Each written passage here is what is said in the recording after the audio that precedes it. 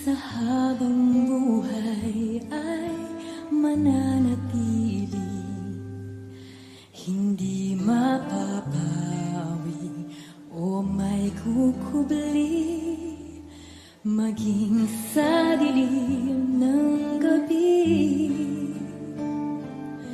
Sandigang matibay ang iyong pangako, lakas at pag-asa ng aking puso, hindi na mailang pagkakataon, patunay ng katapatan mo sa dalamhati at sa kabiguan, sa pagluha ng pusong nasugatan, sa pagsubok na iyong pinahintulutan.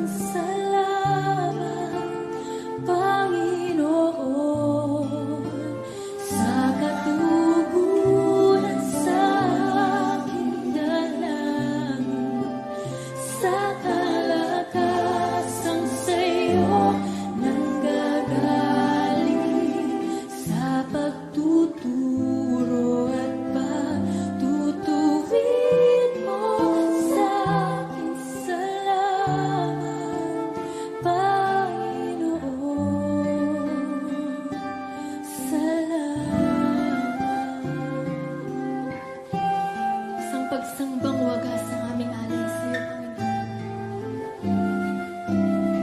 Ikaw ay mabuti bawat sandali, sa habang buhay ay mananatili, hindi mapapawi o may kukubli, maging sa dilim ng gabi. Sandigang matibay ang iyong pangako, lakas at pag-asa ng aking puso, hindi na mapilang pagkakataon, patunay ng katapatan mo sa dalamhati at sa kabiguan, sa pagluha ng pusong nasugatan, sa pagsubok na iyong pinahintulutan. Salamat, Panginoon,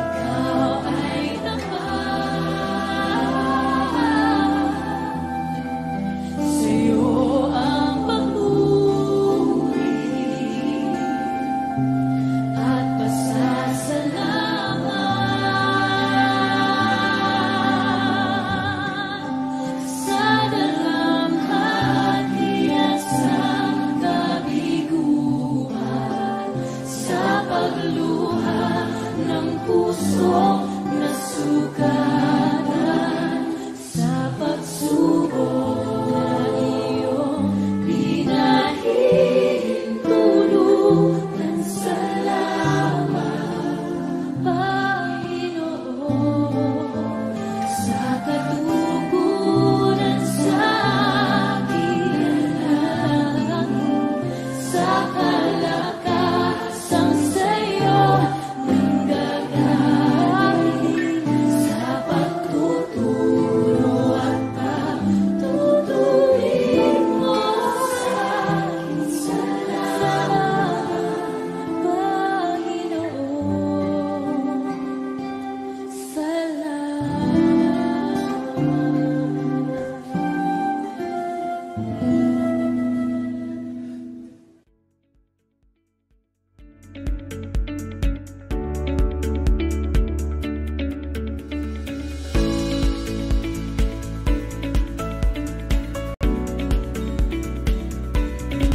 A very good and happy morning to everyone. And I shout out again natin yung mga live viewers natin, our students from grade 7, 8, 9, and 10 who are actually tuning in to our social media platform such as Felixians TV YouTube channel and the Francisco P. Felix Memorial National High School Facebook page. So good morning then sa ating mga teachers who are watching right now and to the parents. Okay, so I am excited today and perhaps our students as well, because today we will launch a new project of our school.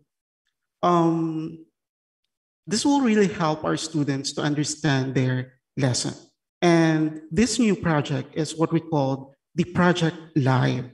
And to know more about this, I would like to call in the project team leader and the chairman of Science Department, Mrs. Vilma P. Abueme.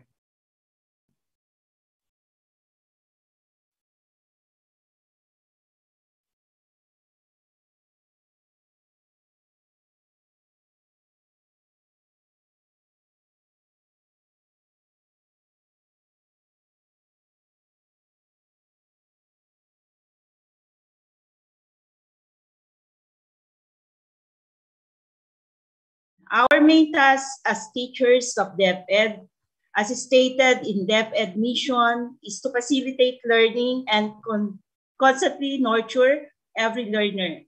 To do this, we have to be responsive to the needs of our learners. Today, November 9, 2021, we are launching Project Live. Live is an acronym for Learners Intervention Through Virtual Engagement. The goal of this activity is to provide additional learning instruction, especially for students under modular distance learning. Project Live is our responsive to the needs of our learners based on the voice of the customers or VOC who want to go back to face-to-face teaching system. However, as we all know, that is not yet possible. So we offering the next best thing to face-to-face teaching. In Project Live, they will be able to see teachers teaching live as in real time via Facebook Live in our Felixians TV, and a student will be able to watch and clarify learning during the actual conduct of the live teaching. Learners without classes on the given time schedule may watch the live teaching online, the official Facebook page of our school, DepEd Tayo, Francisco P. Felix, MNHS. Addressing question immediately is critical to understanding learning concept as may become stumbling block for continuous learning. As we are launching Project Live also because we believe in our highly competent teachers who are passionate to make their learners understand the lesson. As administrators, our mission to ensure an enabling and supportive environment for effective learning to happen. And we think that may our teachers support the Project Live. The support and cooperation of everyone, we believe that Project Live will succeed. As Helen Kepler said, alone we can do little, together we can do much. Ipagpatuloy po natin ang ating misyon ng pagiging mabuti, mahusay at mapagmahal na guro, lalong-lalo na sa ating mag-aaral. Thank you, Gurong Felixians. Thank you, Project Life team. Thank you to our media team. Para sa mga batang Felixian, nandito kami, inyong mga guro, upang maipaabot ang mga kaalaman para sa inyo at gabayan, tulungan, malampasan na maitawid ang munting ninyong pangarap sa buhay. So, good morning again, Felixians, moving forward together. Thank you, Sir Albert.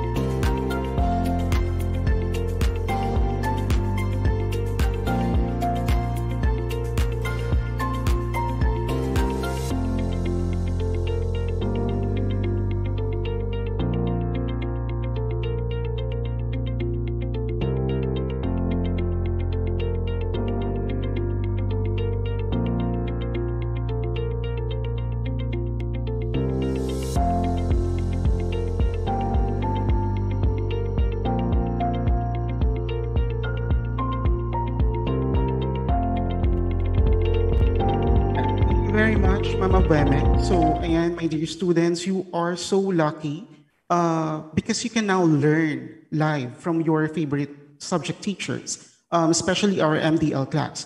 Para lang kayong nanonood ng live stream, but this time not with your favorite gamer, but with your favorite teacher. And so, you can also interact with them. So, how good is that? And now, huwag na nating patagalin pa. To officially launch our Project Live, I would like to call in Ma'am Asuncion DJ Gayumale, the chairman of HE Department.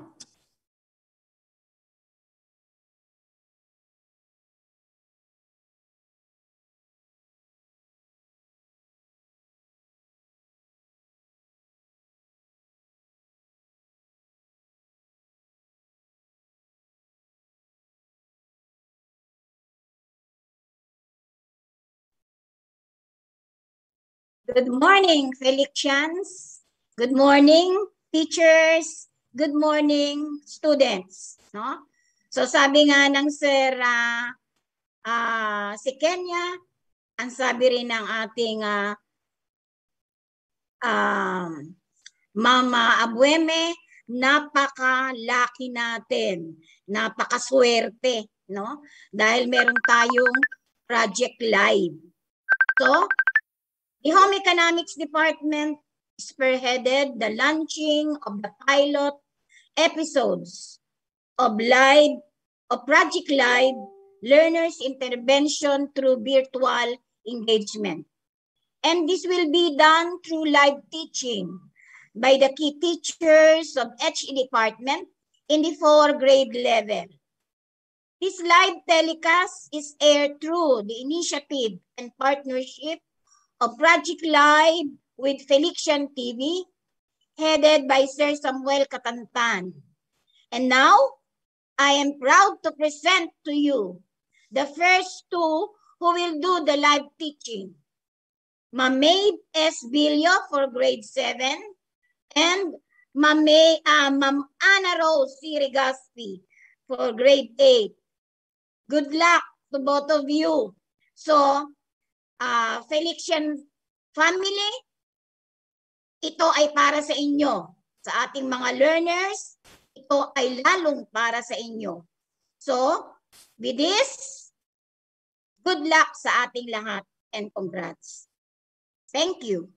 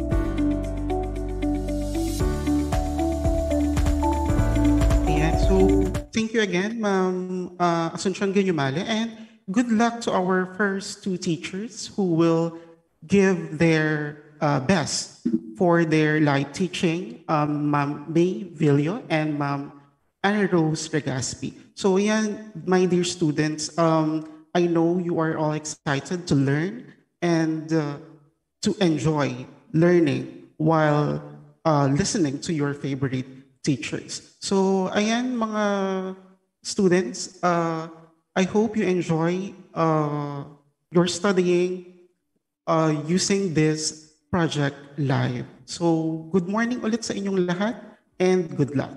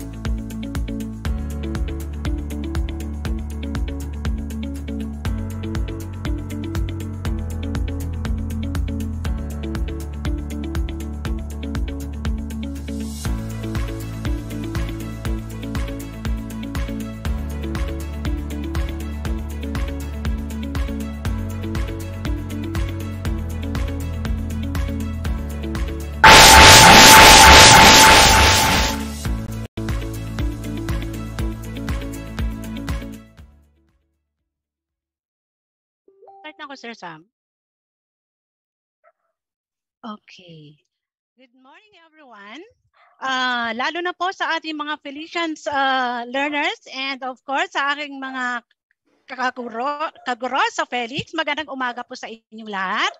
Today, we are here live sa Facebook para po sa ating live teaching, lalo na po sa ating mga learners for grade 7. Okay? So, for us to start, let us all pray. Panandalian po tayong manalangin. In the name of the Father, the Son, the Holy Spirit. Amen. Panginoon, salamat po sa araw na ito. Bigyan mo po kami ng guidance and clear mind para maisagawa namin ang maayos na mga aralin sa mga araw na ito. Salamat din po sa proteksyon na inyong ibinibigay sa amin lahat, lalo na po ang kaligtasan sa bawat isa sa amin, lalo na po sa panahong ito na lahat po ay natatakot dulot ng COVID-19. Ito po ang aming panalangin sa ngalan ni Jesus na aming Panginoon. Amen. Okay? So let us start. Are you ready, learners? Grade 7? Ready na po ba yung ating mga grade 7 learners? Lalo na po yung mga nakikita kong mga mag-aaral ng aking mga advisory class. Okay? To start with, ano po ba yung ating pag-aaralan sa araw na ito? Sir Abog? Hanggang lang po. Okay. Sir Dan? Okay. So to start with, mayroon pong tanong si ma'am. Okay. Ang tanong po, where do you think is the safest place today? Nasaan daw po sa inyong palagay ang pinaka-safe na lugar sa panahon ngayon? Okay, dear learners, pwede po tayong sumagot on our chat box o sa FB comment po natin. I-comment lang po yung mga tanong, ang mga sagot para po sa katanungan ni ma'am.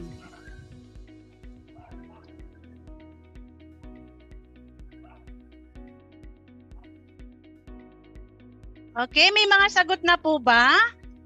Okay, tingnan nga po natin kung may mga nakasagot na po sa tanong ni ma'am.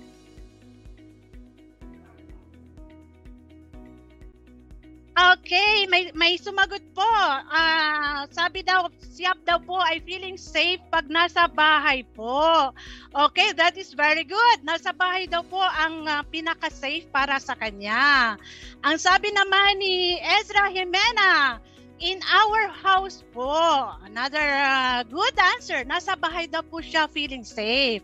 Okay, and nababasa ko rin po ang sagot ni Aya Sobrepenya. Bahay din daw po ang tamang sagot para sa kanya. Kasi yun ang feeling niya, safe na safe daw po sa bahay. What about the others? Ano daw po yung lugar na para sa kanila ay feeling safe po sila? Tingnan nga po natin kung may sagot pa pong iba. Para po sa kanila, sila daw po ay feeling safe sa kwarto.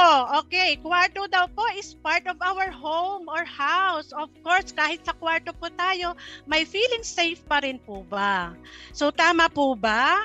Okay, what do you think or why do you think safe po yung feeling pag nasa bahay or nasa kwarto po ninyo? Sa inyong palagay, bakit siya safe para sa inyo? Okay, dear learners, sa inyong palagay, bakit safe pag nasa bahay po tayo? Okay, titingnan nga po natin ang sagot ng ating grade 7 learners. Feeling safe po sa bahay, lalo na po daw sa kanilang sariling kwarto. Okay, let us check nga po kung sino po sumagot para po sa katanungang bakit feeling safe pag nasa loob ng kwarto or sa bahay.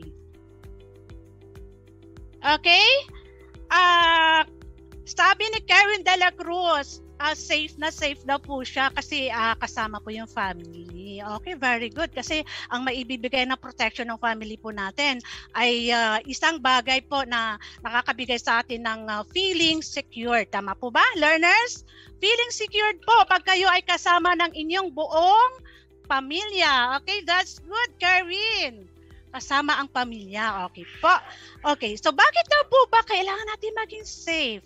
Okay, sabihin natin safe ka, feeling safe sa bahay or sa kwarto mo, pero Meron po ba tayong pangamba na kayo po ay magkakaroon ng or makakamit po natin ang hindi inaasahang pangyayari? Like for example, sa kwarto niyo po ba may mga bagay-bagay ba na maaaring makadulot sa inyo ng kaunting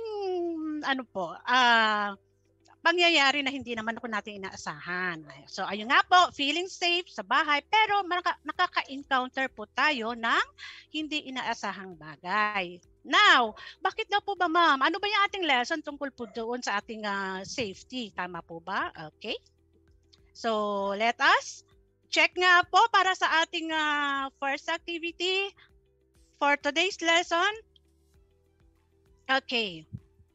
On the screen, learners, makikita po nila yung dalawang pictures na pinapakita ni ma'am. Okay, on the left side, ano po ang mapapansin nyo? On the other side is, meron ka nakikitang sign.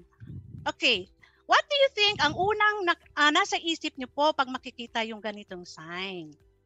Okay, grade 7 learners, ano ang sagot pag nakakita po kayo ng ganitong sign? Let me check nga po sa mga sagot po nila. Okay? Sabi ni Yuan Valeroso. Ang sagot niya po, Yuan, let us check kung ano ang sagot ni Yuan pag nakita niya po itong sign na pinapakita ni ma'am sa screen. Okay, sabi ni Batan, caution signs. Okay, very good, Kevin. Sabi niya, pag nakikita ko po yan, ma'am, parang paalala na ako ay mag-ingat. Okay, that's good.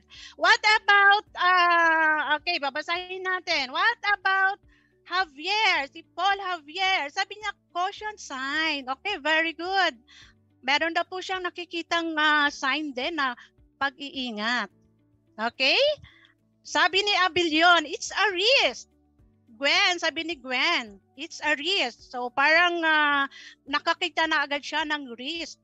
Okay, very good. What else? What about, sabi naman ni Daniela Belkira, it's a danger sign. Okay, very good. Nakukuha po nilang ibig sabihin ng sign na ito. Sabi naman po ni Aban, it's a safety sign. Okay, very good learners. Nakukuha na po agad nila kung ano daw po ibig sabihin ng ganitong sign pag nakikita na nila ito. Okay? So, for today,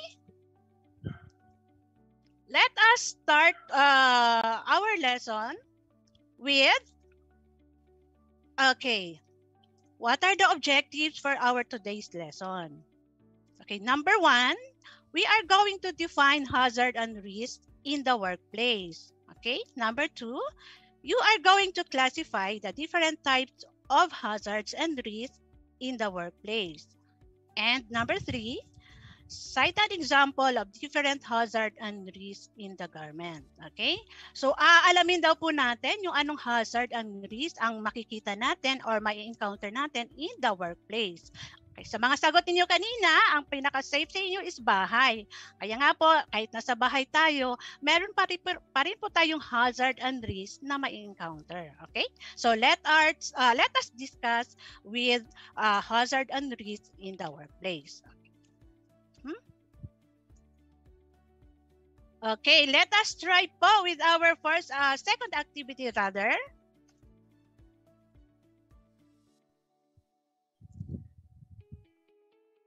Okay.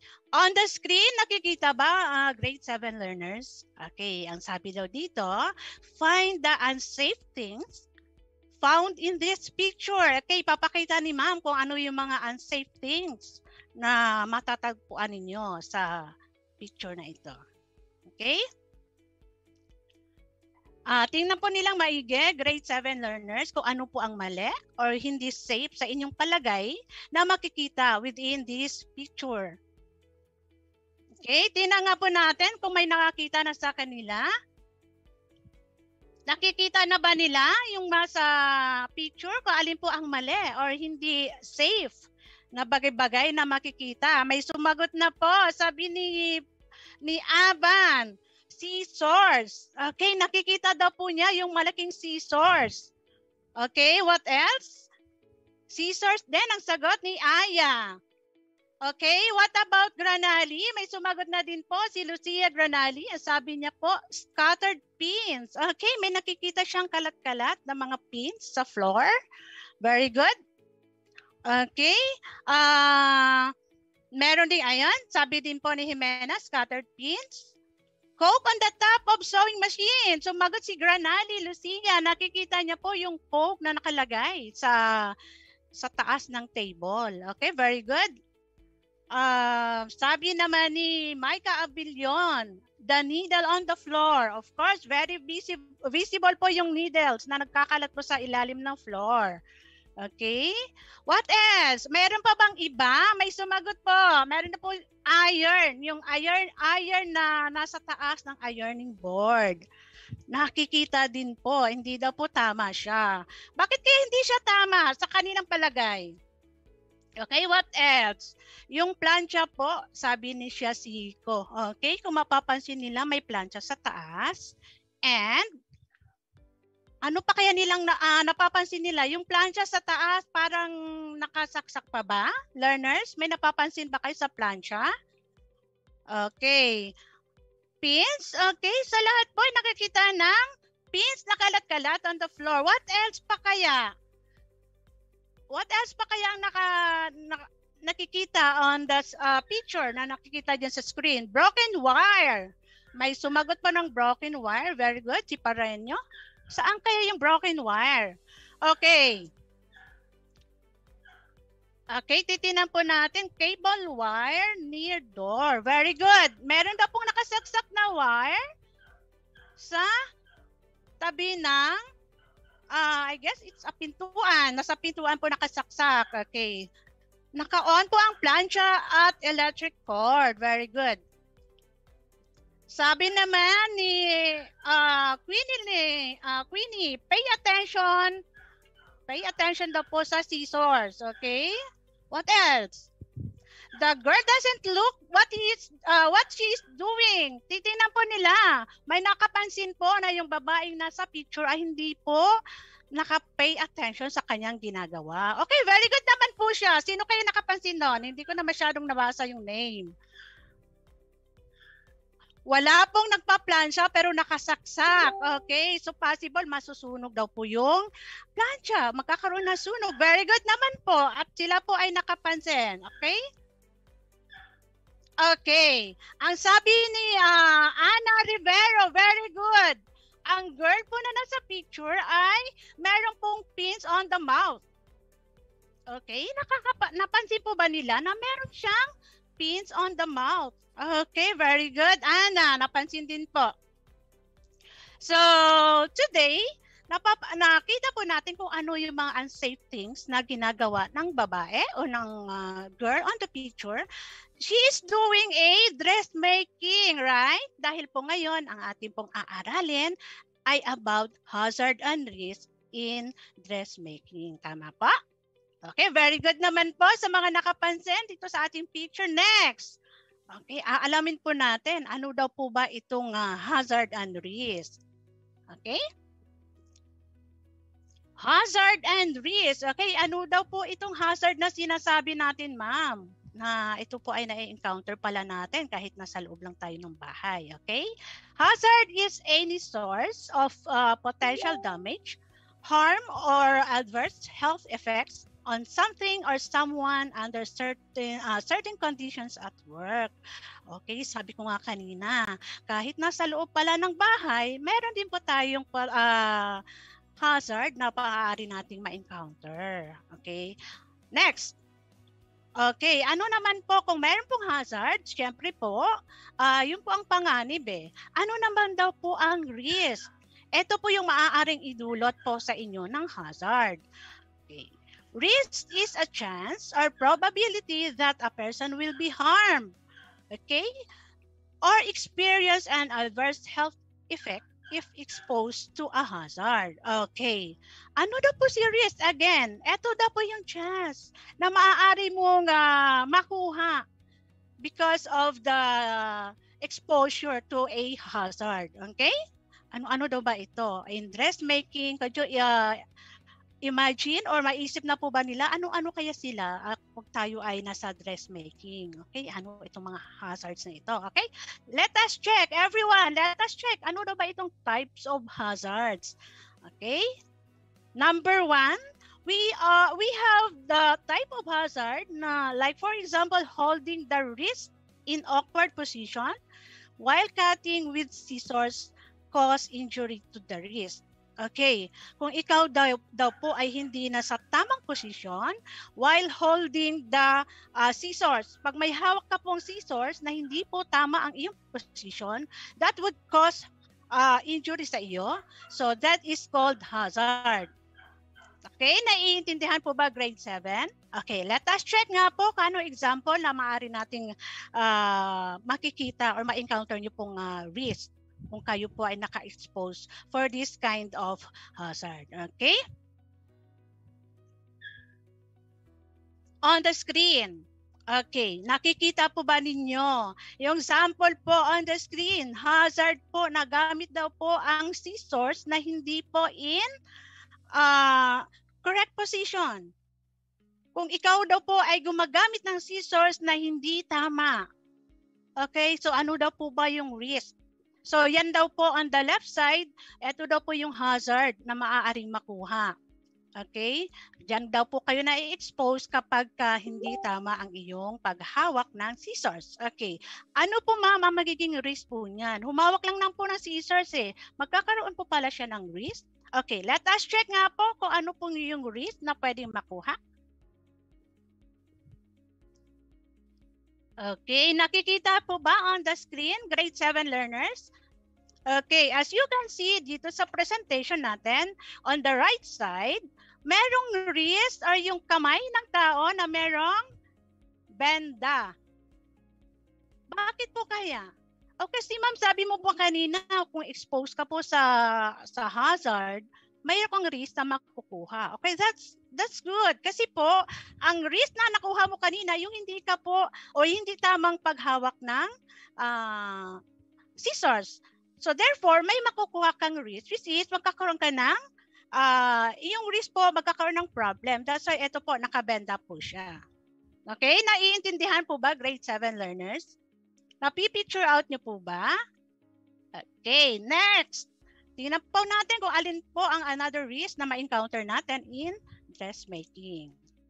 Another type of hazard, cut and injuries from sharp edges, knife blades, scissors, and pins. Okay, cut daw. So malamang masusugatan ka from sharp edges. Siyempre po ma'am, isipin mo po, you have the scissors kasi nasa dressmaking ka. Meron din siyang knife or blades. And of course, yung pins, nakaka-create daw po siya ng harm to a person po. Okay, let us look at sa ating example.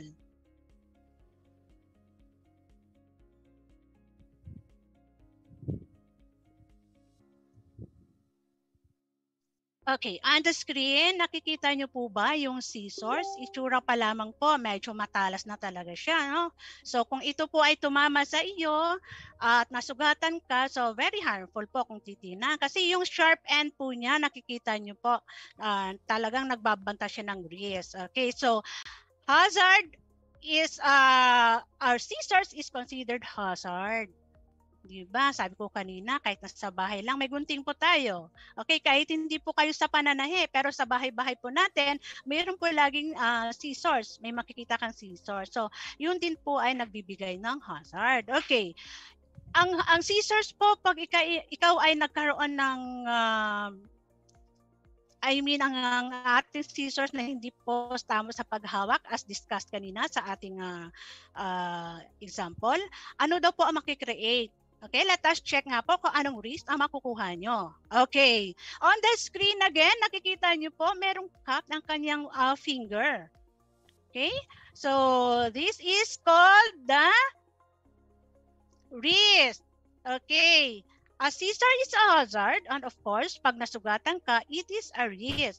Ayun po ang makukuha mong panganib. Okay, is that clear, grade 7? Maliwanag po ba? Okay, let us check nga po. Bigyan nyo nga po ng like si ma'am on the comment section kung naintindihan po ito. Bago po tayo pumunta sa another example ng hazard. Okay? Titingnan nga po natin kung naintindihan nila yung first example ni ma'am. Okay, yes po. Sabi ni Manzano, nag-gets daw po niya yung example. Okay, pupunta na po tayo for another hazard na pwede natin ma-encounter. Okay, let us check.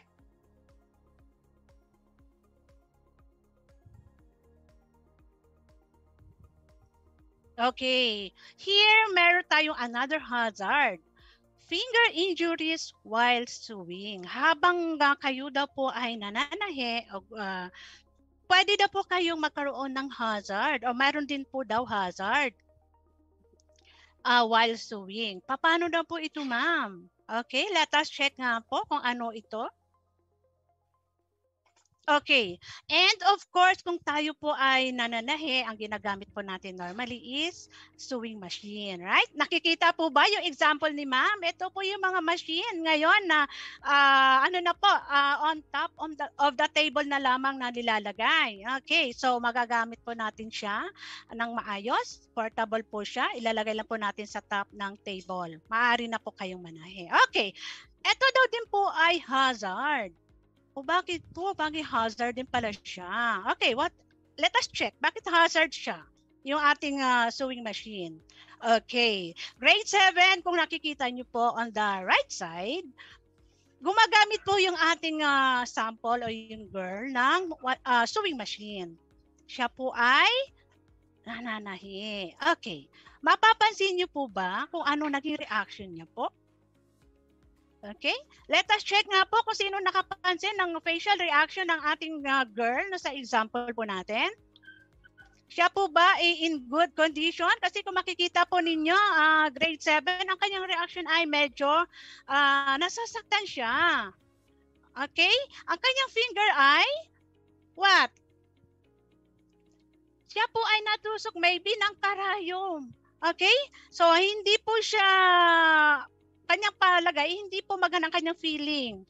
Naipit po yung kamay, sabi ni Leslie. Leslie, opo, naipit po siya ng karayom kung makikita ninyo. Bad condition daw po, sabi ni Carl Valenzuela. Okay, very good. Napapansin po nila. So ano daw po yung reaction niya? Medyo naipit siya, nasugatan siya ng karayom. Ito daw po ang tawag po dito ay wrist. Okay, very good. Okay, she looks like she's in pain, sabi ni Granali. She's in pain talaga kasi natusok. Okay, very good. Grade 7. Let us check for another example.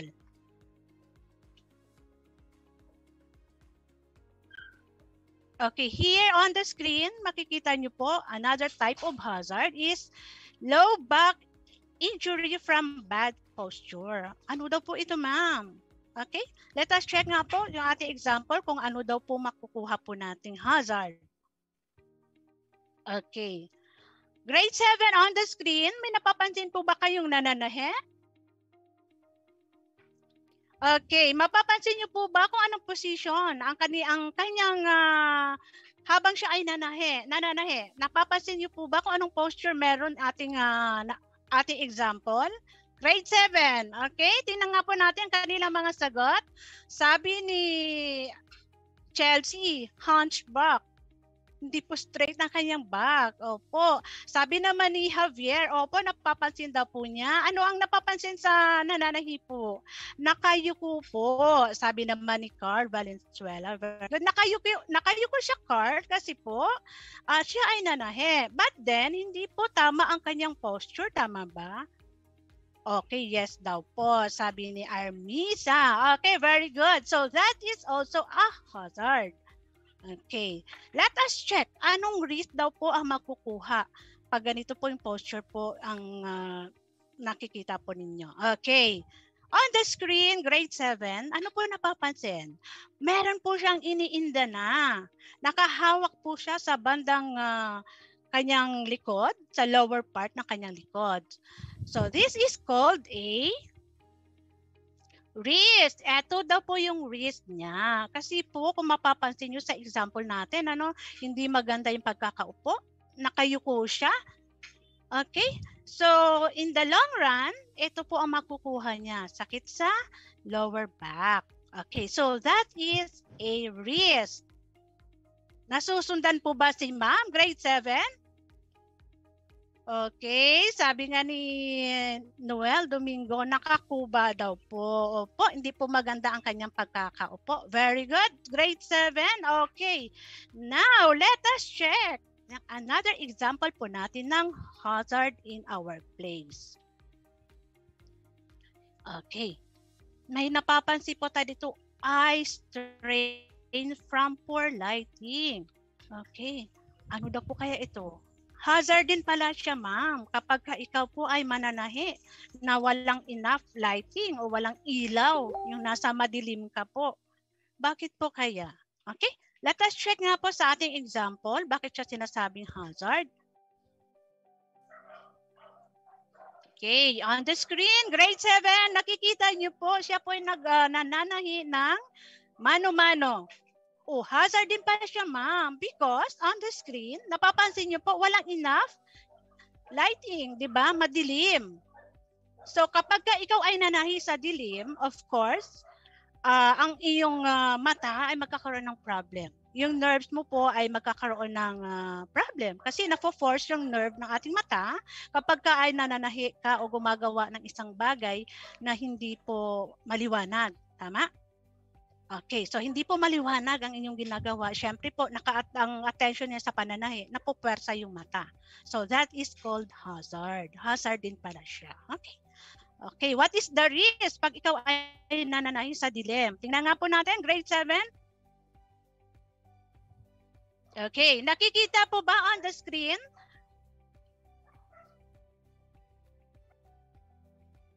On the screen, napapansin niyo po, yung girl o yung babae po ay nakapikit, nakahold sa kanyang both eyes. So, medyo hindi po maganda ang kanyang pakiramdam. Tama po ba? Grade 7, napapansin niyo, masakit na ang kanyang eyes. Okay, so possible ito po ay nag-create ng risk sa kanya because of sewing in dim o kaya nagnanahi siya sa dilim. So eto daw po. Siyempre pag masakit yung iyong eyes, wala ka sa inyong focus. Wala ka sa focus, right? Dahil may dinaramdam ka eh. It can cause also headache. Possible masakit din ang kanyang ulo. That's why nakahalagay ang kanyang mata ay nakapikit. Ang kanyang pakiramdam ay hindi maayos. Okay? So that is the risk, right? Okay, let us check for our another example ng hazard. Okay, here on the screen, makikita ba nila grade 7? Back injury from improper lifting procedures. Paano na po yan, ma'am? Hazard din po pala siya kapag halimbawa ay ako po ay magbubuhat ng mabibigat na bagay. So, hazard din po pala siya. Okay, let us check nga po kung ano po pwede nating makuha kung meron pong hazard from lifting materials, lalo na po kung ito ay hindi proper. Okay, let us check with our example.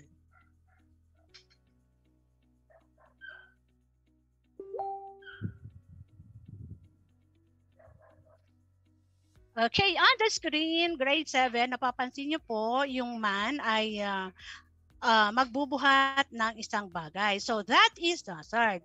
Why hazard? Kung mapapansin niyo po, hindi po tama ang kanyang pagbuhat.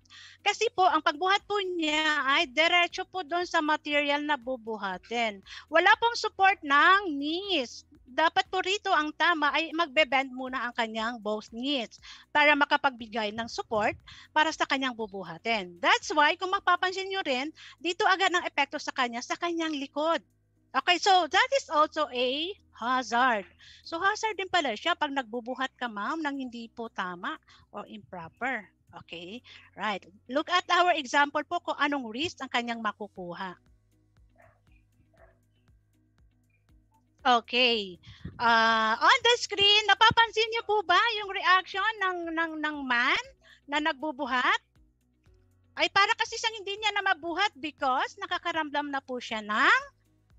What do you think ang naramdaman ng ating, sa example, ano naramdaman ng ating Ang nasa picture, anong nakaramdam? Nakahawak sa kanyang back.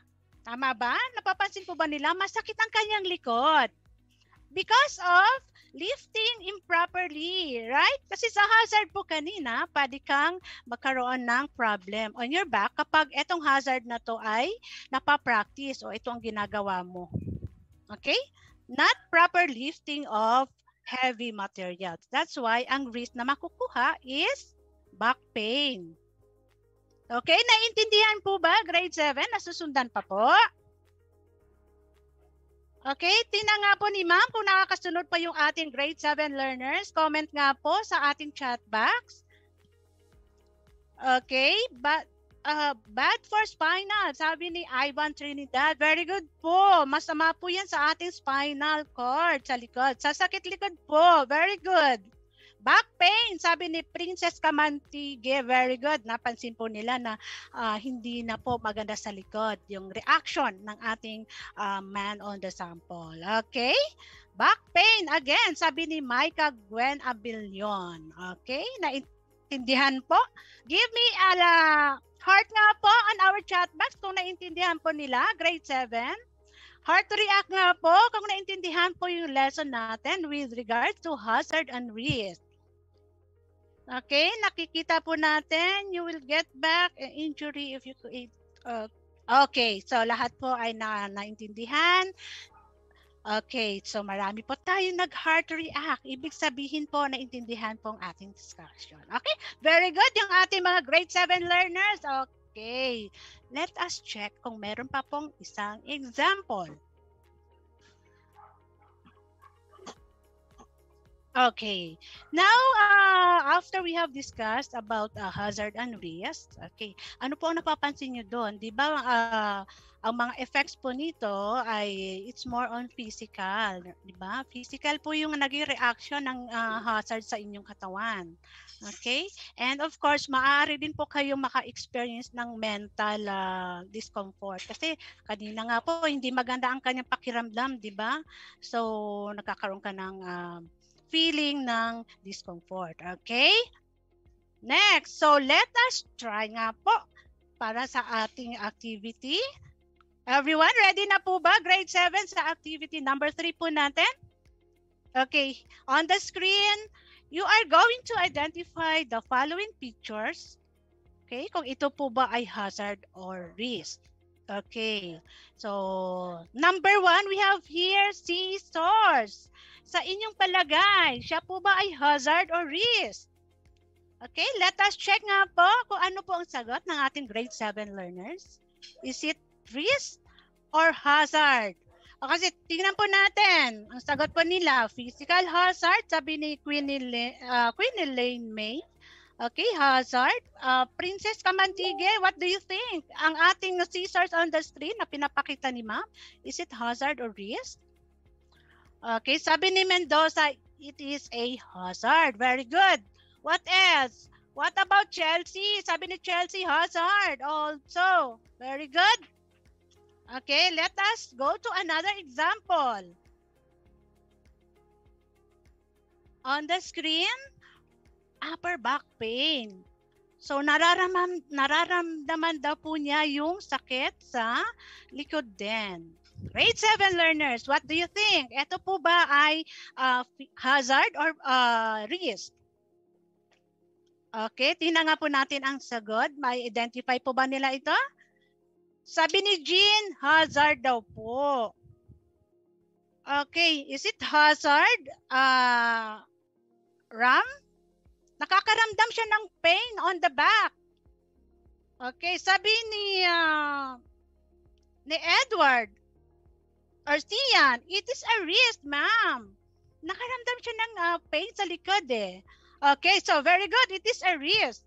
Okay, sabi naman ni Chelsea, it is a risk po. Very good. What about Angel? Sabi ni Angel, ma'am, it is a risk. Okay. Alexa, sabi din po niya, it is a risk. Okay, maybe may ginawa siyang hindi proper. That's why nakaramdam siya ng risk. Okay. Very good naman po yung ating grade 7 learners. Okay, let us check with another example. Ma-identify po kaya nila ito? Okay, on the screen, okay, makikita po nila merong improper lifting of material. Okay, isang bagay na hindi tama ang kanyang pagbuhat. Okay, what do you think? Grade 7 learners, ito po ba ay hazard or risk? Sabi ni Kian, risk po siya, ma'am. Of course, sabi ni Jeric Aviso, it's a risk, ma'am. Okay? Tingnan nga po natin yung sagot ni Derek, Jeremy, or ni Dirk, Jeremy. Ano ang sagot mo, Dirk, dito? Kung makikita mo on the screen. Is it hazard or risk? Sabi ni Aviso, okay, risk? It is a hazard po, sabi ni Chelsea. Hazard? Okay, sabi ni Chelsea, hazard daw po siya kasi hindi proper ang kanyang pagbuhat. Okay, sabi ni Aaron, hazard. Okay, very good. Alexa, sabi niya, hazard po, ma'am. Ito po ang kanyang ginagawa, ma'am. Exposed po siya sa hindi tamang pagbuhat. Okay, so that is very good. It is a hazard. Kasi po doon po siya na-expose sa improper lifting. So pag sumakit yung likod niya, so yun na po yung risk na makukuha niya. Okay, is that clear? Grade 7? Clear na po ba? Okay, Aaron James Santos, hazard ang sagot. Very good. Okay, next, let us check with another example. Here on the screen, makikita ninyo, headache due to eye strain. Okay, so hindi na po maganda ang pakiramdam, sumakit ang ulo, nakapikit. What do you think? Is it risk or hazard? Okay, ano po ang sagot? Grade 7? Okay, sabi ni Jess Rivera, ma'am, ano po siya? Risk po, ma'am. Of course, risk ba siya? Tingnan po natin ang sagot ni Rian. Opo, risk daw po siya. Okay, sabi naman ni Matt Allen, opo. Matt Allen, opo. Risk po ba or hazard? It is a risk. Okay, sabi ni Chelsea. Kasi kanina, di ba, nananahi sa dilim, sumakit ang ulo. So that is the risk. Okay, very good. John Avile, sabi niya risk po. Okay, let us check again to our another example. Okay. On the screen, mapapansin niyo po or nakikita po ba kung ano yung naka-flash on the screen? Okay, grade 7, tingnan nga po. Is it hazard or risk? Sabi ni Alexa, it is a risk. Some other answer, grade 7, ano po napapansin dito? Scattered pins or sewing pins, nakakalat po siya. Tingnan nga po natin ang makakuha ng tamang sagot. Sabi na Pire, risk. May iba pa po bang sagot? Let us check with Ivan Trinidad. What do you think? Is it hazard or risk? Risk po, sabi ni Joy Aban. Okay, parang may nakakuha na tamang sagot. Sabi ni Napire, hazard po yan, ma'am. Okay, very good. Nakuha din po ng tamang sagot si Lucia Granali. Very good, Lucia. Arcanado says, it is a hazard, ma'am. Hazard din po, sabi na Alexa. So, very good po. Hazard po siya kasi scattered po siya. It would create harm to a person, di ba? Kung dito ka exposed. Pag ikaw ay nasugatan or natusok ka nito, it is called risk. Tama po ba? Intindihan po? Okay, humabol po si Kurt Heraldo. Sabi niya hazard. Okay, very good, Kurt. At sabi naman ni Edward, hazard. Thank you, Edward Cruz. Nakuha po yung tamang sagot. Okay. Okay, next. Tingnan po natin yung another example. Meron pa po tayong example. Let us check nga po. Okay. There is more. Gusto niyo pa po ba ng ating activity para po makuha natin, ma-identify talaga natin alin ba ito? Kasi medyo may naguguluhan between hazard and risk. Okay, let us have another example. Okay, another activity. Okay?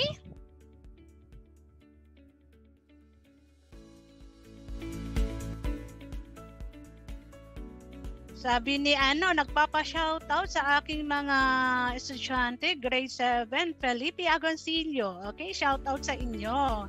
Okay, sila po ay nakikinig para sa ating lesson. Okay.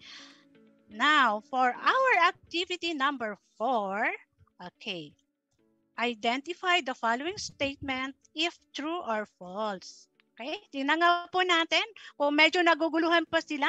Okay, example number 1. Okay, hazard is something that can cause harm or damage. Okay, is it true or false? Okay, let us check po sa sagot po nila. John Mark Atonado, yes po. Is it true or false? Tolentino, sa sagot po nila is yes po ba? Ang tanong ni ma'am, is it true or false? Sabi daw po, hazard is something that can cause harm or damage. Sabi ni Yuri, true. Okay, tingnan po natin yung sagot po ng iba. Sabi ni Ivan Trinidad, yes. Is it true or false, Ivan? Okay, true daw po, sabi ni Arconado. Okay. Kriza says, it is true, ma'am. Hazard is something that can cause harm or damage. Okay? Sabi ni Laila Tayag, true po. Okay, let us check with another question. Okay, here, sewing in a dim can cause eye strain. Okay. Grade 7, is it true or false? Pag ikaw daw po ay mananahi in a dim or madilim, nakakause ba ito ng eye strain? Is it true or false? Nakasagot ulit si Edward Cruz. Ang sabi niya true. Okay, tingnan po natin. Sabi ni Sanggalia, it is true also. Okay? Nicole Camantigue, sabi niya, ma'am, true po. Very good. What else? Si Desiderio Jan, sabi niya, ma'am, true po. Tama po yan. Pag ikay nananahi po, ay magkakaroon ka ng possible eye strain. Okay, very good. Okay, next. Tingnan po natin yung ating example or ating tanong. Okay, basahin maigi po yung tanong. Proper body posture avoids lower back. Okay? Proper body posture avoids lower back. Pag ikaw daw po ay in proper body posture, hindi ka daw po magkakaroon ng injury on your lower back. Okay? Let us check kung ano po ang sagot nila. Is it true or false? Tama po ba? Sabi ni Rian, true. Sabi ni Jimena, true po ma'am. And also, Arconado says it is true. Hindi po kayo magkakaroon ng lower back injury kapag katama po yung inyong pagkakaupo. Okay? Okay, let us check with another tanong. Question natin ulit po. Okay, on the screen, nababasa po ba nila? You will get finger injury if you use sharp scissors properly. Magkakaroon ka daw ng sugat sa iyong finger if you use sharp scissors properly. What is the answer? Is it true or false? Grade 7. Sige nga po sa SSC, grade 7, Jose Rizal. Tingnan ko nga po ang sagot. May sagot po ba from SSC? Okay, sabi ni Jimena, it is true. True po ba? You are going to use the sharp scissors properly. Ano ang makukuha nyo? Is it true or false? Magkaka-injury ka daw po ba pag itong ginamit mo properly? Okay, may nakasagot po ba? Let us check nga po. Sabi ni Kirsten Alcoriza, false po ma'am. Okay, sabi ko kanina, basahin maigi po yung ating tanong. Okay, let us check.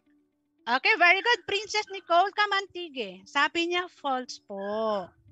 Okay, thank you very much. Sabi ni Ezra Jimena, false po ma'am. Kasi proper po yung inyong paghawak paggamit Of course, hindi mo po siya or hindi ka po niyan magkakaroon ng sugat. Okay, very good. Okay, next. Let's check nga po. Okay, on the screen, meron po tayong tanong. Scattered sewing pin is considered a wrist. Okay, again, tingnan po yung tanong. Scattered sewing pin is considered a wrist. Wrist nga daw po ba siya kapag nakakita ka ng pins na nagkakalat on the floor? Ano ang sagot? Arconado, Rian. Ang sabi ni Rian Arconado is false po, ma'am. Okay? Sabi ni Yuri, false po. Okay, Chelsea, false daw po ang sagot. Ganon din ang sagot ni Edward Cruz. Okay, very good. Kasi po kapag ka-scattered, you are exposed lang po to a hazard. Kaya hazard lang po siya.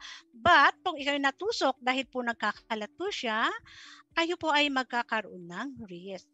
Okay, so hindi pa naman po ito, naka-scattered lang siya. Pag natusok kayo, it is called a risk. Okay, so the correct answer is false. Right? Nakukuha na po? Grade 7? Okay, or you want more example? Okay, let us check nga po for another example. Okay. To our next activity, alamin po natin kung ano na po yung mga natutunan po natin. Okay? Are you ready, grade 7? Okay, tingnan nga po natin. We have this activity number 5. Okay. Anong gagawin po natin? Hit like if the statement is correct and unlike if incorrect. Okay. Ano ang gagawin, grade 7? Mag-hit lang po kayo ng like kung tama po yung statement o yung nasa picture natin, sa presentation natin, and unlike kung hindi po tama. Okay, are you ready, grade 7? Ready na po ba sila? Okay, tingnan nga po natin. On the screen, tingnan po natin ang example.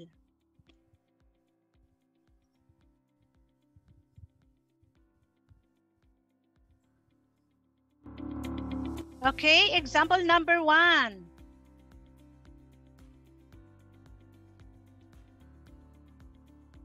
Meron na po ba nakikita? Okay, hit like if correct and unlike if incorrect. Okay, number 1.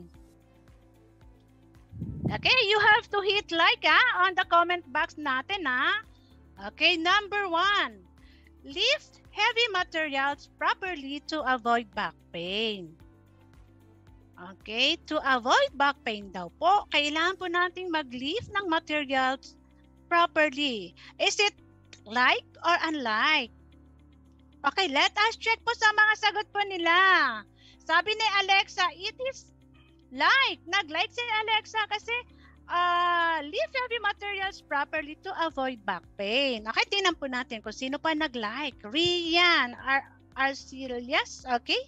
Again, Edward Cruz, talagang attentive. Nakikinig kay ma'am. Very good, Edward Cruz.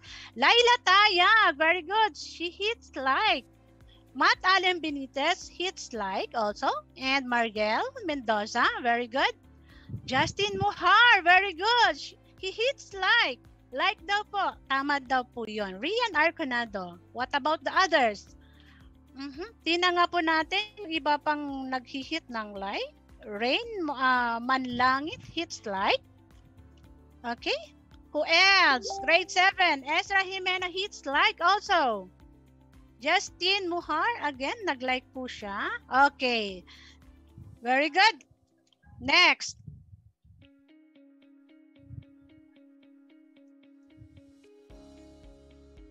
Another example po. On the screen, grade 7, basahin po natin. Sewing in a poor lighting is good in the eyes. Okay, again, basahin maigi yung tanong. Sewing in a poor lighting is good in the eyes. Is it like or unlike? Okay.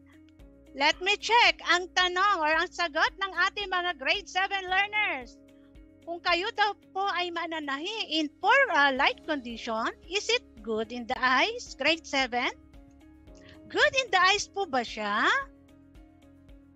Is it like or unlike? Let us check. Nag-unlike si Leia Armisa. Sabi ni Chelsea, nag-hit po siya ng 5 unlike. Okay, Armisa unlike also. Kamantigin, nag-unlike po siya. Who else? Let us check. Fortuna hits unlike. And also Rian. Okay, Fortuna hits unlike also. Sabi daw ni Laila Tayag. Double unlike. It's not proper. Sabi ni Rian. Sabi ni Krisa Fortuna. Unlike po ma'am, hindi po yung tama eh. Di ba? Okay? John Mark, 5 unlikes. Hindi po yung tama, ma'am. Hindi po dapat ginagawa. Sabi din ni Kamantike. Okay? Very good. Hindi po siya tama kasi magkakaroon ka ng eye strain. Okay? Yun ang reason makukuha mo. That's why unlike po siya. Okay? Next. Next example. Tingnan po natin on the screen. Okay, here on the screen, nababasa po ba nila, grade 7? Work in a good body posture always. Is it true or false? Or is it like or unlike? Kailangan daw in good body posture po lagi. Is it like or unlike? Let us check kung ano po ang sagot nila. Kailangan daw po kung ikaw ay magtrabaho o mag-work in good body posture lagi. Okay, is it like or unlike? Pwede po bang makuha yung sagot, grade 7 learners? Kailangan daw po ba in good body posture lagi? Is it like or unlike? Sabi ni Daniela, like po ma'am. Very good. Sino pa nagsabi ng like? Rian Arconado, very good. She hits like. 3 like po. Okay? Who else? Sabi ni Aban. Like. Okay? And also, Mark Allen Benitez hits likes. Okay? Very good, learners. Okay? Let us try again to our another example. Okay. Keep sewing tools in proper place to avoid risk. Okay? Kailangan daw i-keep yung ating tools in proper place to avoid risk. Okay, grade 7, is it like or unlike? Sige nga po. Princess Nicole Kamantige hits like. Okay, sabi niya, kailan daw in proper place yung ating tools sa dressmaking para ma-avoid po natin yung risks. Okay, that's good. Matt Allen Benitez says it is like. Okay. So, very good yung ating grade 7, Felipe Agoncillo. Very good. Sabi ni Rain Langit, like din po ma'am. Okay, very good. Next, meron pa po ba tayong another question? Let us check.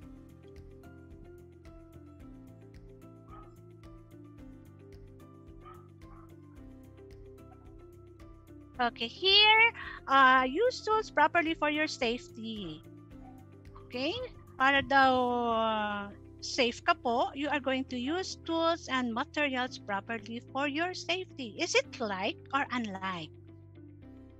Grade 7, again. Okay. Sabi ni Rian sa comment section natin, like po ma'am. Okay. Joy Aban says like. Very good.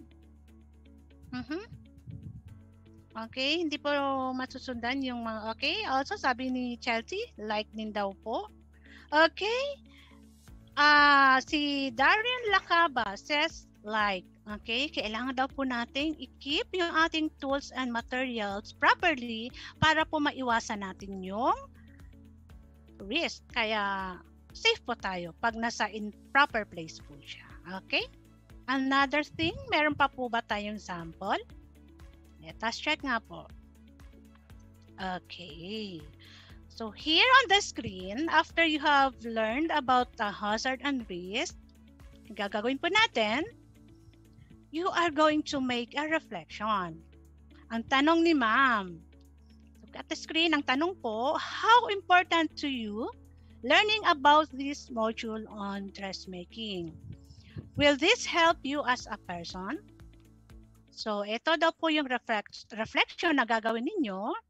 Okay, ma'am, paano po namin gagawin yan? Okay. Gagawa po kayo ng reflection. Mag-send po ako sa inyo, grade 7 learners, ng link kung saan nyo po isi-send ang inyong reflection. Kung ano daw po ang natutunan nyo about dressmaking po natin. Okay? Kung ano daw po na itutulong nito sa inyo as a person. Naintindihan po ba, grade 7? Okay, your reflection will be submitted on the link na isi-send ko sa inyo. Okay? May mga tanong pa po ba? Naintindihan po bang maigi? May medyo naguguluhan po ba between hazard and risk? Grade 7? Sabi ni Joyce Aban, yes po. Joyce Aban, may tanong ka ba? Okay, sabi ni CJ Mateo, okay naman daw po. Okay, yes po. Okay, Princess Nicole Kamantigi, opo. Okay, can I have a heart react po? Kung wala nang tanong, press heart react para po sa ating lesson kung naintindihan po nila lahat ito. Okay, pwede po bang pa heart react lang po si Ma'am Villo? Okay, kung wala nang tanong.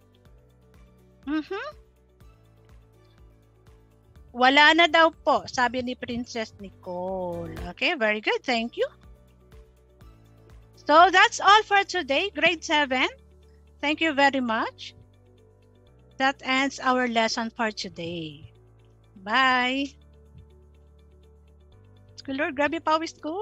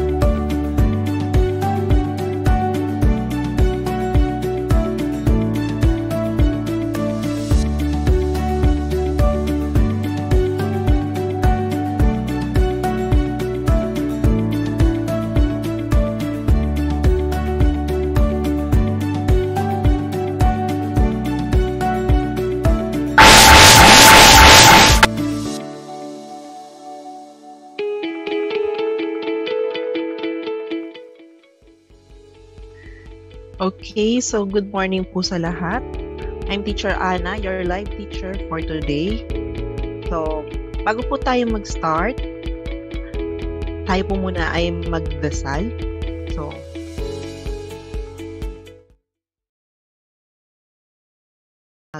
upang maibigay ko ang mga tamang impormasyon sa ating mga mag-aaral. Gabayan niyo po kami, lalo na ako, sa aking pagtuturo at sana po ay may matutunan ang mga mag-aaral ngayong araw mula sa akin. Ang lahat ng mga papuri at pasasalamat ay naalay namin sa pangalan ng iyong anak na si Jesus. Amen. Okay.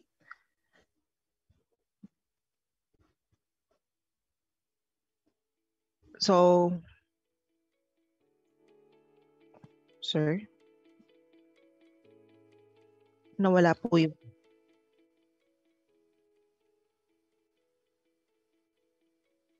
Okay po.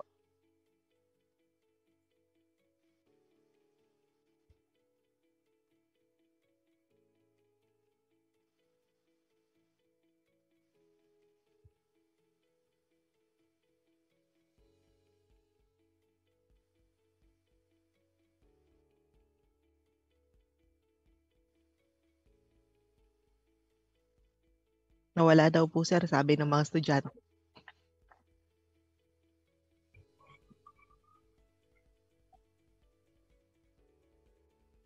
Apo.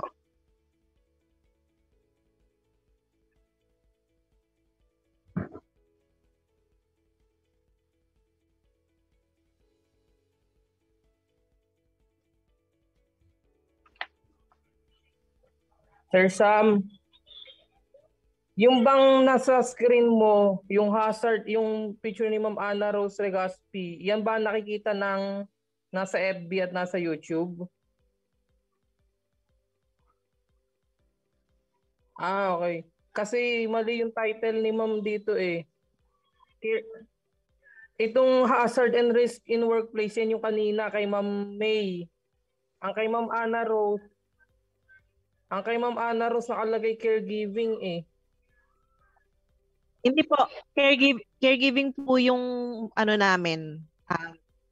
Hindi, kumbaga caregiving yung sa, ano ba tawag? Opo, yung topic po. Opo. Kasi yung kay Ma'am Okay. is ano. Opo.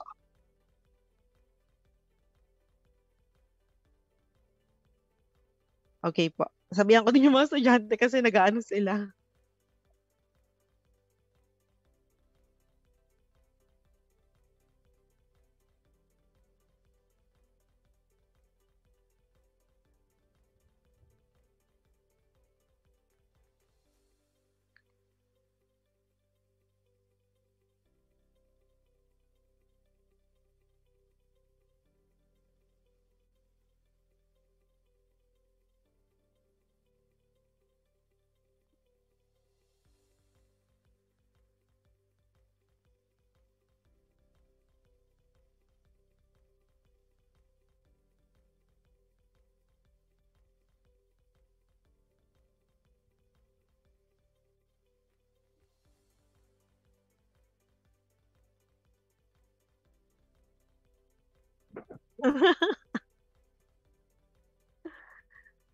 Tinapos lang yung dasal ko, sir.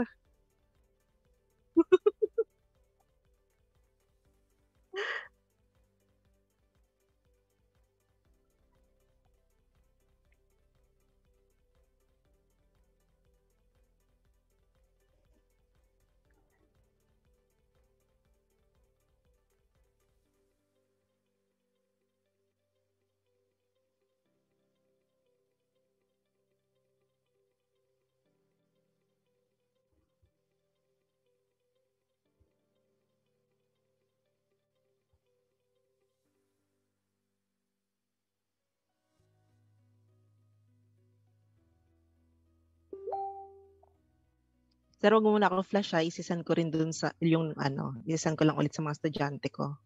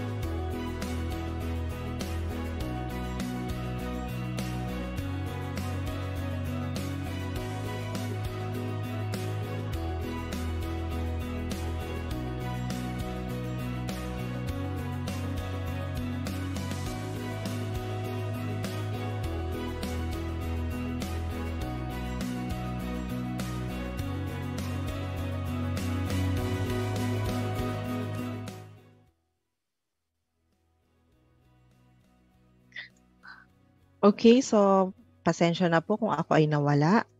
So, yun po.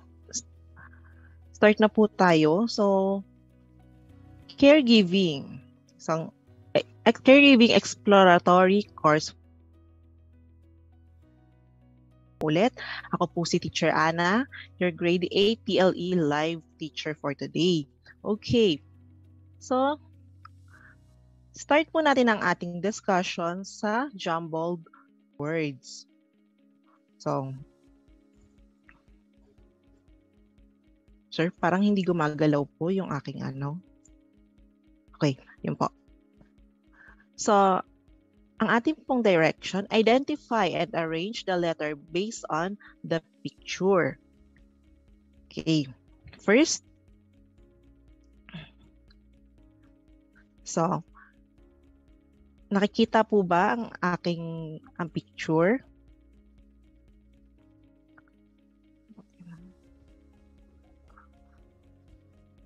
Okay, so, sino po ang pwedeng sumagot kung ano po ang nakikita sa picture? Anong klaseng hazard daw po ang nasa larawan? Gamit po ang jumbled words, paki-arrange po. Then, paki-type lang po sa comment section yung inyong sagot.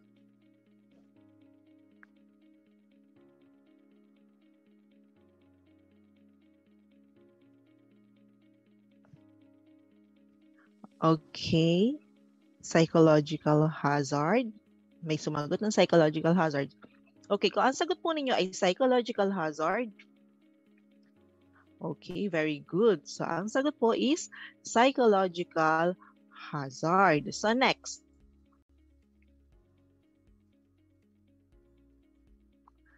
Ano po ang napapansin sa picture?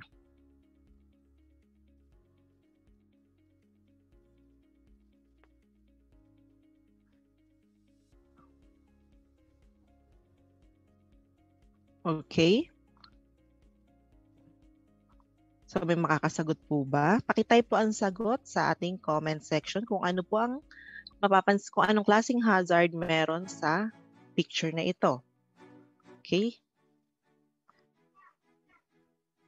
So, kung ang sagot po ng lahat ay biological hazard, tingnan po natin kung tama ang inyong sagot. Okay, very good. So, ito po ay biological hazard. So, next.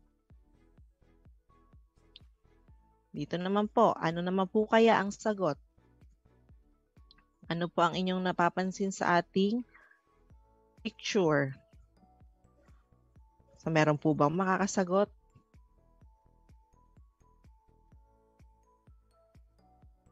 Okay, so very good. Ang dami po sumagot ng biological hazard kanina. So, ito naman po next, number 3.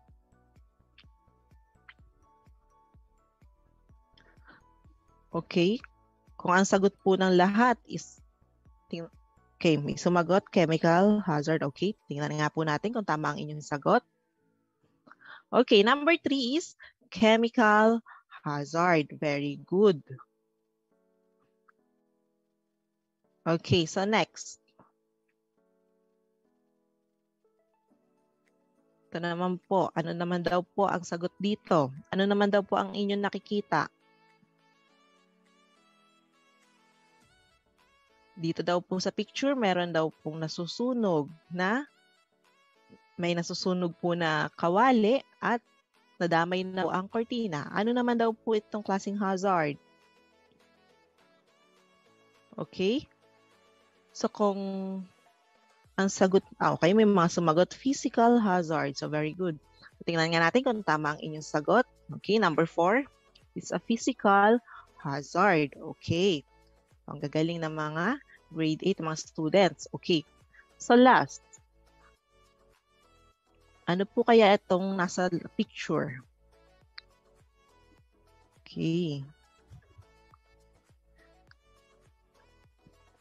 So number 5, ano daw po ang nasa larawan?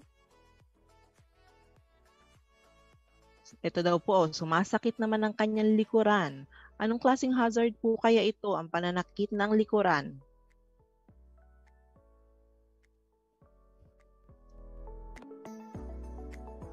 Okay, so tingnan nga po natin kung tama ang inyong sagot. So ito po ay ang tinatawag na ergonomic hazard. So very good. So ang gagaling naman ng mga students natin. Okay. So caregiving exploratory course for grade 7 and grade 8. Lesson 1.4. Practice occupational health and safety. Wait lang. Health and safety procedure. Identify hazard and risk.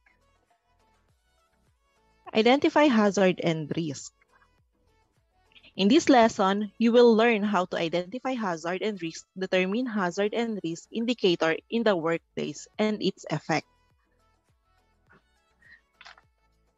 Okay. What is hazard and risk? Sige nga, kung kayo po kanina ay nakinig, ano nga daw po ba ang hazard and risk? So, doon muna tayo sa hazard. Ano daw po ang tinatawag na hazard? So, pakitype nga po sa comment section ang inyong sagot.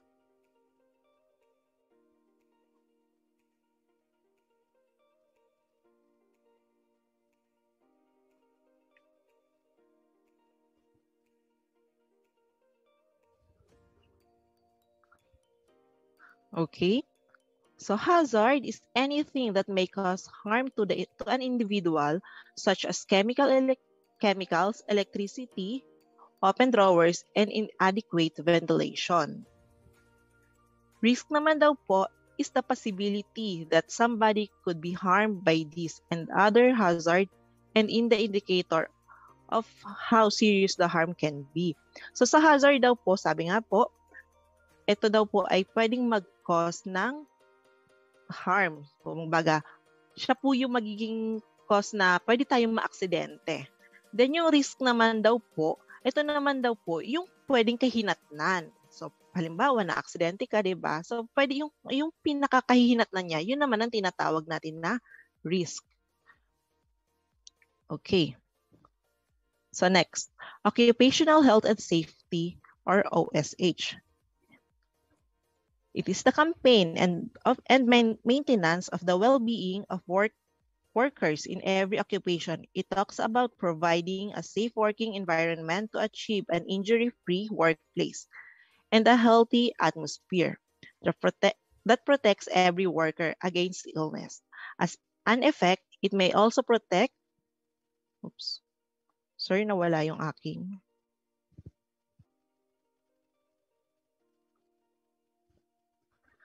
Okay. As an effect, it may...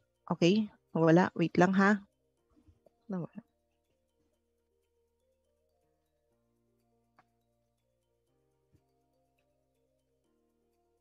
Wait lang, nawala yung ating presentation.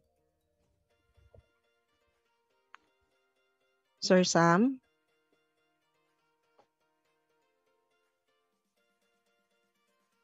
Sir Sam?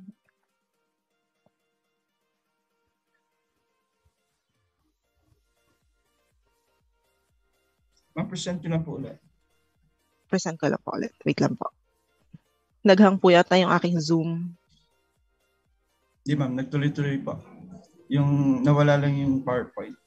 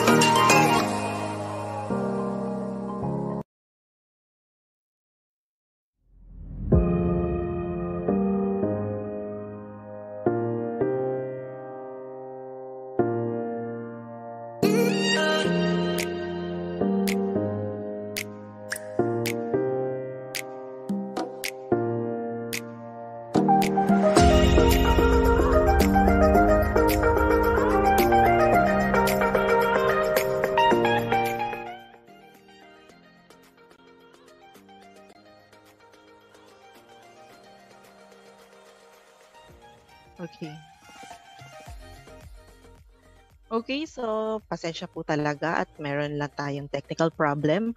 Okay, so balik po tayo. Occupational Health and Safety or OHS. It is a campaign and maintenance of a well-being of workers in every occupation. It talks about providing a safe working environment to achieve an injury-free workplace and a healthy atmosphere that protects every worker against illness. As an effect, it may also protect coworkers, family members, clients, and other members of community who are affected by the workplace environment. Okay. So types of hazard. Ito po ang ating i-discuss kung ano po yung mga types of hazard na maaaring makita natin in our workplace. First is yung tinatawag nating physical hazard. So, physical hazard are the most normal occurrence in workplace. They are usually easy to detect, however, very often and neglected because people are too accustomed to them. Another reason may be due to the lack of knowledge or people do not see situation as hazard. So ito daw po physical hazard, ito yung mas madalas nating makita sa isang lugar. So, example daw po ng physical hazard that caregiver may be exposed. So as a caregiver, syempre, diba, exposed tayo sa physical hazard. So first daw is yung tinatawag na electrical hazard. Even in a daycare institution or nursing homes, where care should be utmost concern, improper wiring or frayed cords may still go unnoticed. Misuse of electrical equipment also happens in any type of work environment. Electrical hazard is example daw po ng physical hazard. Why? Kasi po diba, as a caregiver, so na-discuss po siya na tayo po yung gumagawa or isa rin sa obligasyon natin na asikasuhin yung mga pagkain na ihahain dun sa ating pasyente.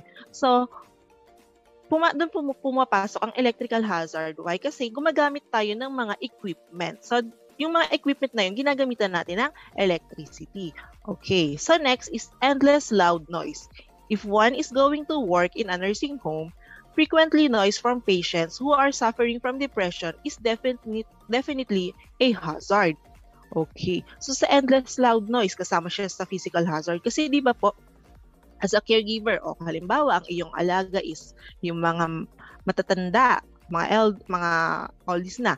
So, sila po, di ba, kumbaga ang hilig, yung parang lagi silang, kung mapapansin nyo, mahilig silang sumigaw, kung kayo, nag-aalaga kayo ng mga lola nyo, di ba, parang ang ingay-ingay nila na ano sila. So, kailangan tiyagain natin yun. Halimbawa naman, ang alaga nyo naman is mga babies. So, di ba, lagi silang umiiyak, iyak sila ng iyak. So, masakit sila sa tenga. So, nagiging cause din sila ng physical hazard. Okay, kung naiintindihan na, next is spills on floors or tripping hazard. There are times when even the caregivers themselves do not mind spills on floors. This definitely poses hazard to everyone. So, yun nga po, spills on floors. Ito po yung mga basa sa sahig kasi 'di ba minsan hindi mo mapapansin may mga natatapon na may naanong tubig diyan. So, yun po, pwede po siya maging cause ng physical hazard. Kasi pwede kang madulas. Sa tripping hazard naman, halimbawa, ang daming nakakalat na wire or kung ano-ano yung mga nakakalat. Halimbawa, sa mga laruan din, di po ba? Yung kung ang alaga mo is bata, so ang daming laruan na nakakalat. So, pwede mo siyang matapakan. Magkakos din siya ng physical hazard kasi pag natapakan mo siya, masasaktan ka. Okay. So, some effects of physical hazards is pwede siyang fire, decreased efficiency, annoyance, and falls. Yun nga, pagkahalaglag. So, yun daw po yung mga pwede maging epekto ng physical hazard. Naintindihan po ba? Meron po bang tanong sa physical hazard? So, kung may question po, pwede po ninyo i-type sa chat box. Kung wala naman po, just click thumbs up. Meron po bang questions? Okay, kung wala na po, next na po tayo. Next of type of hazard is biological hazard. Biological hazard came from working with animals, people, or infectious materials. This is therefore one of the most common hazards that a caregiver faces.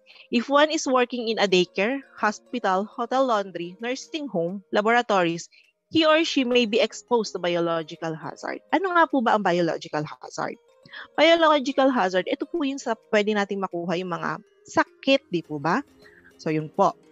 So, examples daw po na biological hazard na pwede ma-expose ang caregiver is, number 1, blood or other body fluids. Next, fungi, bacteria and viruses, and contaminated waste. So, some of the effects of biological hazards, pwede infections, skin irritations, allergy, and tuberculosis. Last is AIDS. So, yun po. So, di ba ang biological hazard is nakakahawa po siya. So, yun nga po, pag sa biological hazard naman, pwede naman po kayong magkaroon yung infection. Halimbawa, na sa sugat, hindi nyo napansin. So, nasugatan kayo, pwedeng sa habang ginagawa nyo ng trabaho nyo, pwede nasugatan kayo. So, pagka hindi nyo siya na-care kagad, na gamot, pwede siya magka-infection. Skin irritation.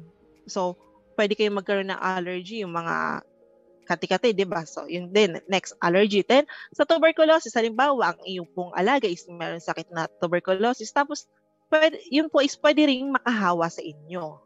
Last is yung AIDS. So, pwede po kayo dyan daw mahawa rin.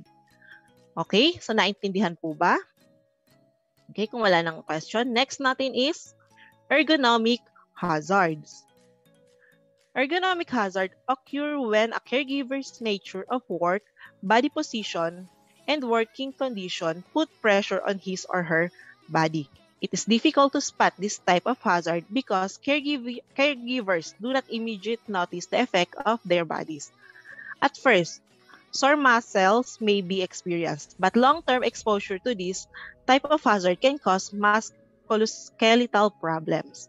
Okay. So, sa ergonomic hazard naman po, dito naman daw po, ito naman yung sa pananakit ng katawan or yung pong klase ng pwesto ninyo sa trabaho. Kasi di ba, as a caregiver, halimbawa, yun nga po, nag-aalaga po kayo ng matandang may sakit, naka-bedridden lang po siya.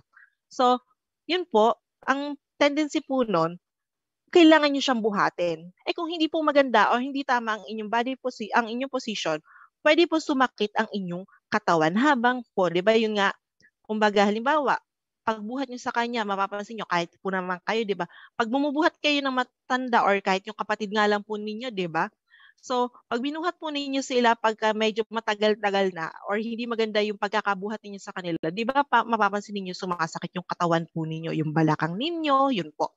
So, yun po yung nagiging ng ergonomic hazard. So, examples daw po ng ergonomic hazard is performing tasks that require lifting or heavy loads. So, yun daw po, yung pagbubuhat ng mga mabibigat na bagay, too much bending and reaching, yung pagbibend daw po. Standing for long period of time. Holding body parts for long period of time. Awkward movements, especially if there are repetitive. And last, repeating the same movement over and over. So kung napapansin niyo, yan po is madalas din natin kahit hindi naman tayo nag-aalaga, di ba? Yung kahit sa pang-araw-araw, pagka ginagawa po natin itong mga to, di ba? Sumasakit po ang ating katawan. So some of the effects daw po ng ergonomic hazard, pain in the shoulder, sumasakit daw po ang ating balikat pag hindi maganda yung ating pwesto. Next is back injury, yung po likod, sumasakit din. Too much impact on wrist and hand. Dito naman daw po. Para mas, di ba, pagka yung lagi po mas sakit po sa braso. Numbness of some parts of the body. So, yung katawan natin sumasakit din. Then, muscle cramps. Yan daw po ang mga epekto ng ergonomic hazards. So, next naman po, number 3 is chemical hazards.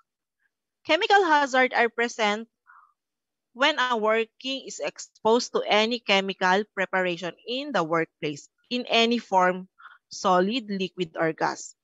There may be chemicals which are safe, but some caregivers who are sensitive to solution may cause skin irritation, illness, or breathing problems. So, Examples daw po ng chemical hazard are, number 1, liquid like cleaning products, yung ginagamit daw po natin sa paglilinis. So, pwede siyang, isa po siya sa example ng chemical hazard. Next is disinfecting solution. So, some effects naman daw po ng chemical hazards. Pwede tayong magkaroon ng lung disease or sakit sa baga.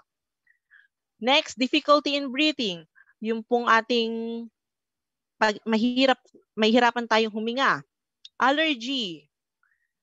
So, yun po. Yun daw po yung mga effect ng chemical hazards. So, next. Next is psychological hazards. So, ito naman. Last na to, psychological hazards natin.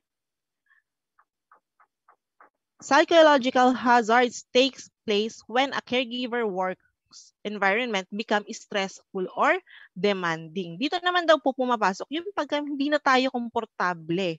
Kasi 'di ba, yun nga katulad ng nasa picture, sinisigawan siya. Syempre pag kayo may mga sakit, 'di ba?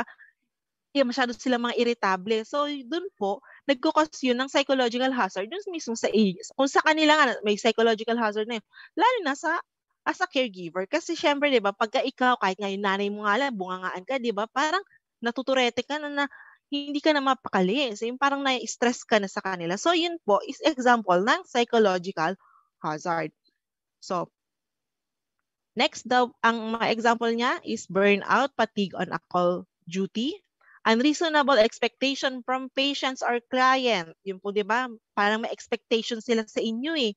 Yung kailangan, as a caregiver, kailangan magawa mo to lahat. Syempre, di ba, minsan pagod ka na. So, pwede ka nila doon masigawan. So, verbal abuse from dissatisfied clients. Yun nga daw po, yung pagsigaw sa iyo ng mga hindi nakokontentong kliyente.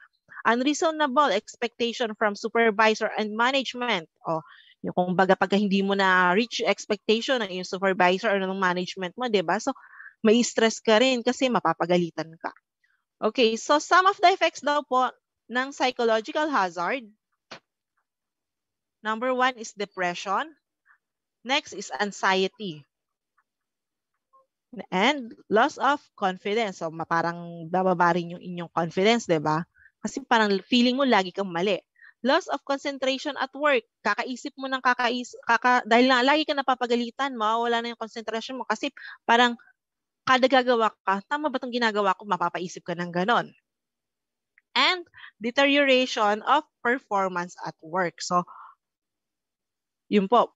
Kumbaga, hindi na po ninyo magagawa ng maayos yung inyong trabaho. Gawa ng i-stress na kayo dun sa mga naririnig po ninyo. So, yun po. Yun yung mga effect ng psychological hazard.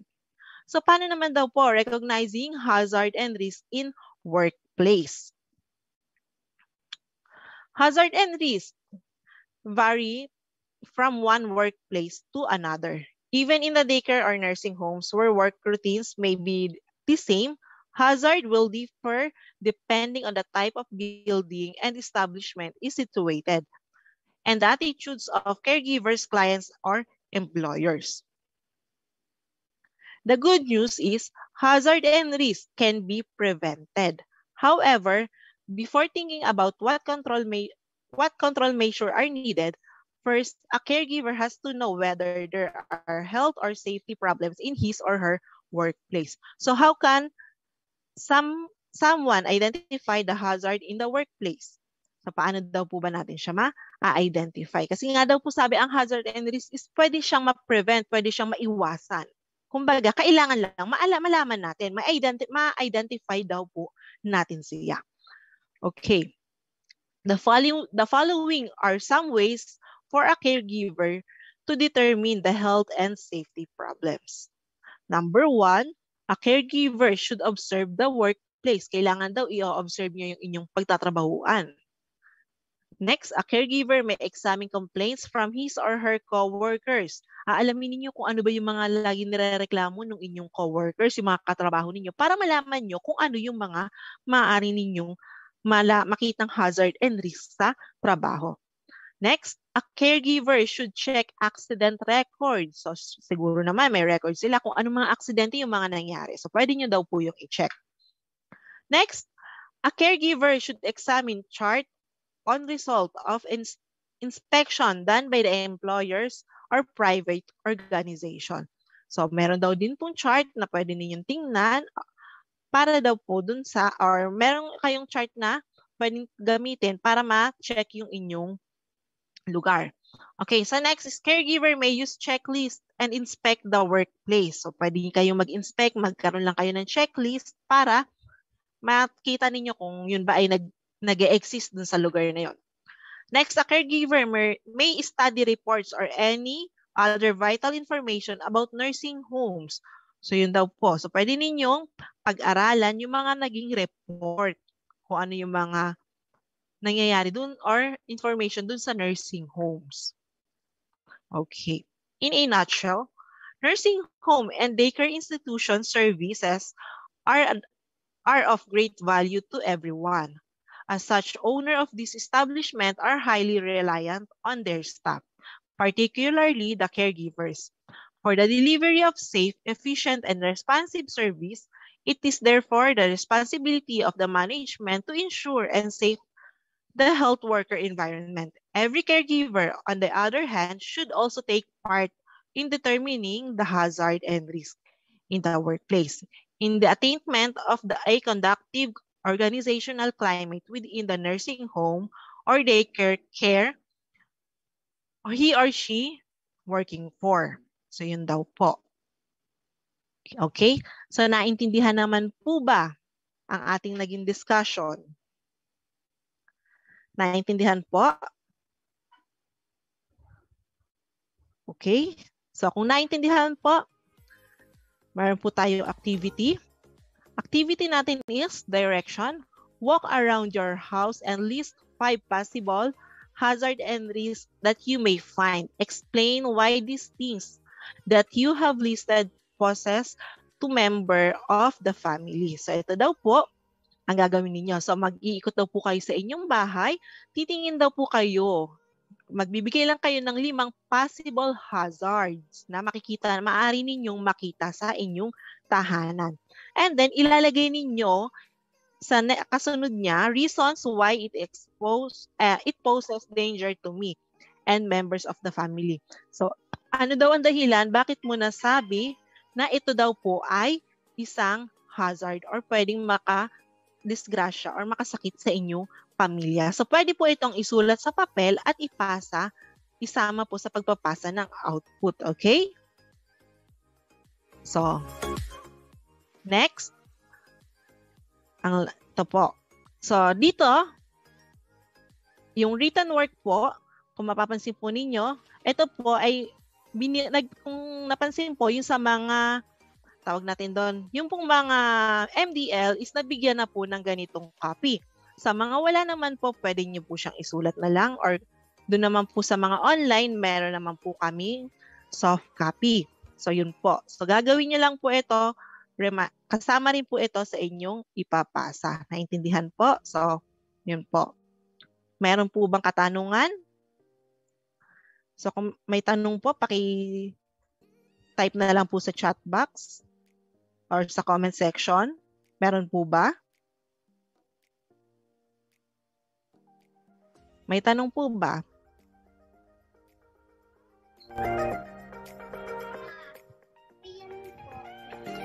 Okay.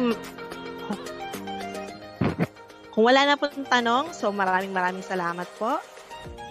So thank you and God bless us all. So maraming salamat po sa inyong pakikinig.